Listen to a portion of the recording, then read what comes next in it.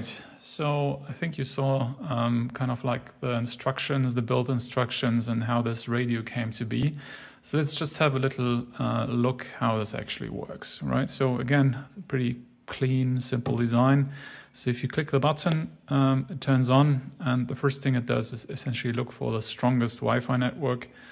You can specify a number of Wi-Fi networks in the source code, and it starts playing the first station, right? So you can see a little menu down here, and it's currently in volume mode. So this essentially knob now kind of lets you adjust the volume, right? So if you want to go further, so next menu item would be station, right? So you can just turn this, and you can see there's a number of stations you can select.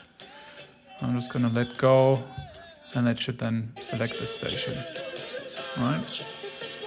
Let's go to the first one again. Right.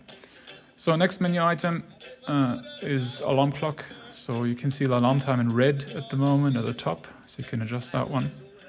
And if you long press, you can turn the alarm off. Or if you press long press again, you can turn the alarm on.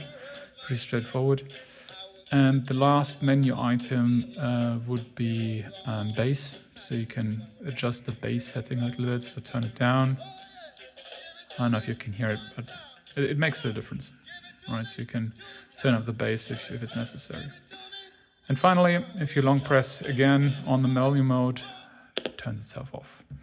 Right, so pretty straightforward interface. I hope you have lots of fun with this video. Thank you.